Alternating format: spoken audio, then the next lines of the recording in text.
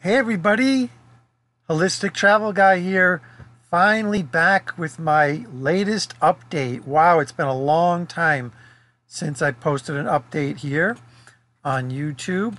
And we're going to start right here with the software that I'm using to record my computer screen. I downloaded this a while ago. I finally figured out how to use it, and it's called OBS Studio, and the website is obsproject.com right here. I'm going to put a link for this software in the description below. You can download it right here, and it allows me to record my whole computer screen, including all these open tabs that I'm going to show you today, and including having my pretty little face down here in the corner. I'm so happy I can be on the screen with all these tabs that I want to describe. So next we're going to go to here, an El Camino update.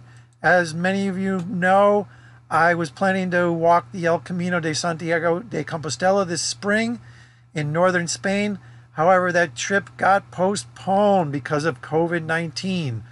Back then we knew the illness as coronavirus. Now it's been upgraded to COVID-19. And this is posted today, July 27th. Europe fears coronavirus second wave amid spikes in Spain, France, and Germany. And the specifics on Spain: in the week from July 18th to the 24th, Spain recorded a 90% increase in new infections from the previous week earlier. New cases in Spain began to rise sharply around early June, and most of the recent new cases were reported in the northeast region of Catalonia, which is where I was flying into and which is where the El Camino goes through to begin the El Camino journey. Let's just scroll back up here and take a look and see what our favorite Major League Baseball first pitch thrower outer has to say. Dr. Anthony Fauci. I'm not even sure we're halfway through. He says he's not even sure if we're halfway through. All right, we'll take a look at more of that video later. Next, we're going to move on to the John Lewis funeral being happening in Washington, D.C. today. I was just watching it live on the news a few minutes ago on TV, and his body crossed the Edmund Pettus Bridge earlier today. And I actually began to cry when his body came into the rotunda at the Capitol building in Washington, D.C. And as his family and friends entered the room to hear speeches by politicians, I started crying, and my heart goes out to the family and survivors of John Lewis, one of the greatest politicians this country's ever seen. And next we're going to go on to, let's jump back to the El Camino, to my airline that I was booked with, that I'm rebooked with. Air Europa has given me a travel voucher. It has terrible conditions.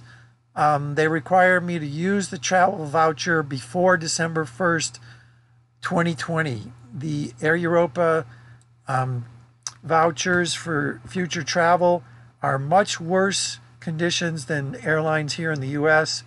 Friends of mine have received vouchers that are good until the spring of 2021. So I rebooked about a month ago before this current surge in cases happened, and I rebooked for mid-September. And now with this current situation here, second wave happening in Spain, and there's talk that parts of Europe, including Spain, might shut down again, I don't have very high hopes of being able to travel on September 15th to Spain to walk the El Camino. Next, we're going to go to a Major League Baseball update. Speaking of Dr. Anthony Fauci throwing out the first pitch for the MLB season this year. Started just 3 days ago, and already the MLB is considering pausing the season. 2 MLB games postponed as the Miami Marlins deal with a COVID-19 outbreak. And this special report posted 2 hours ago. The MLB hasn't had talks of pausing season amid Marlins COVID-19 outbreak. Well, duh. They're supposedly in a strict bubble of only players and coaches in this bubble for Major League Sports. Are they going to stay in the bubble?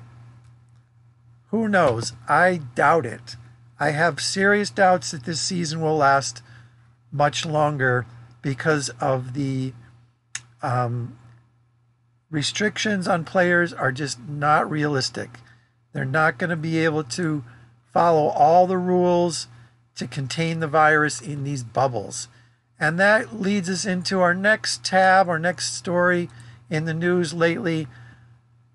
Teachers Union sues Florida Governor DeSantis over ordering schools to reopen amid coronavirus outbreak. And here's a video associated with this story as well. Folks, the students, as we know, are at low risk. And you'd think Governor DeSantis would have figured that out. It's not the students that are at risk in this situation. It's the teachers and the parents.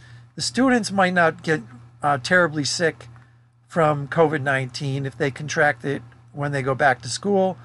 But the teachers and the parents are older. And so are their grandparents of these kids. And that's going to spread like wildfire.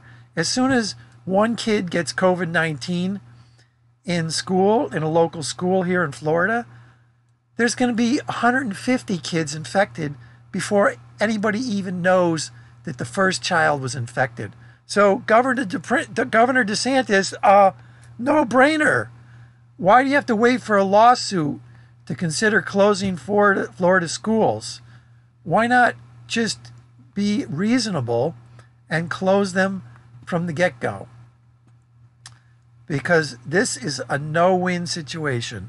Kids are going to get sick, teachers are going to get sick, parents are going to get sick, and grandparents are going to get sick. It's going to spread like wildfire. So hopefully the authorities will come to their senses, especially Governor DeSantis, who's actually ordering that schools reopen. All right, that's it for today's update. I'm going to keep it short.